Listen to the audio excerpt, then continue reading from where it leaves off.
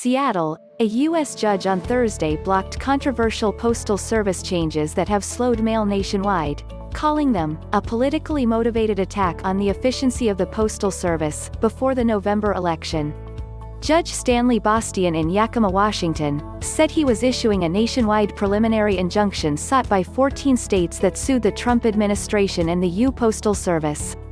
The states challenge the Postal Service's so-called leave behind policy, where trucks have been leaving postal facilities on time regardless of whether there is more mail to load. They also sought to force the Postal Service to treat election mail as first-class mail.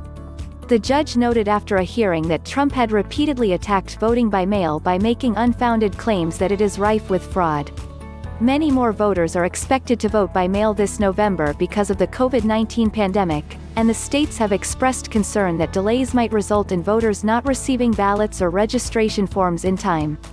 The states have demonstrated the defendants are involved in a politically motivated attack on the efficiency of the Postal Service, Bastian said.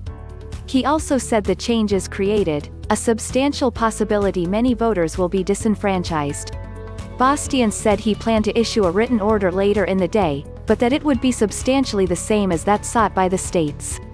Following a national uproar, Postmaster General Louis DeJoy, a major donor to President Donald Trump and the GOP, announced he was suspending some changes, including the removal of iconic blue mailboxes in many cities and the decommissioning of mail processing machines.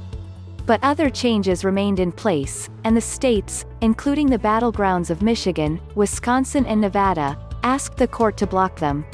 Led by Washington Attorney General Bob Ferguson, the states said the Postal Service made the changes without first bringing them to the Postal Regulatory Commission for public comment and an advisory opinion, as required by federal law.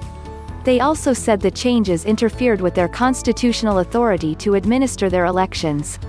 At the hearing, Justice Department Attorney Joseph Borson sought to assure the judge that the Postal Service would handle election mail promptly, noting that a surge of ballots in the mail would pale in comparison to increases from, say, holiday cards.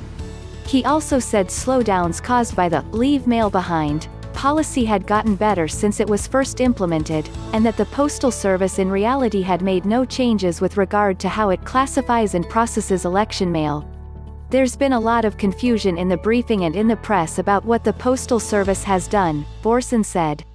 Voters who are worried about their ballots being counted can simply promptly drop their ballots in the mail, he said, and states can help by mailing registration form or absentee ballots early.